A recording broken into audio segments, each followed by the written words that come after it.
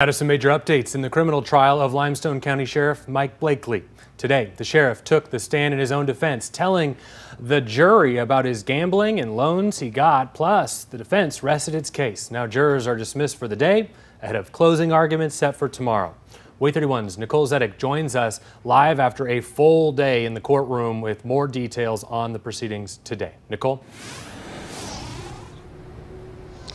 Matt, you could tell it was a heavily anticipated moment. The courtroom packed with friends and family members. Many of them have been inside the courtroom following the trial every day.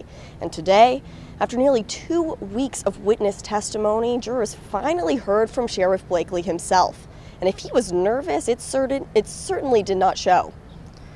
His attorneys went over all of the 10 counts Blakely is still facing, and Blakely responded with his side of the story for each charge.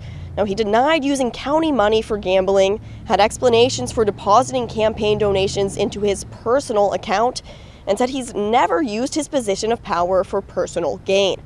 The state digging into his testimony during cross-examination, but Blakely never seemed concerned, and there was no big gotcha moment where the state asked Blakely a question he could not answer.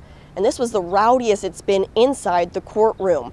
Many people saying hi to their friends and family members in between breaks. It almost felt like a family reunion inside the courtroom. And now that the defense has rested their case, we'll hear closing arguments from both sides tomorrow morning before jury deliberations begin.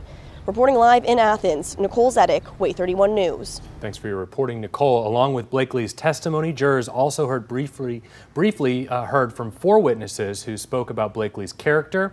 They all said he had a good reputation in the community and described him as honest in the community. The state had no rebuttal testimonies.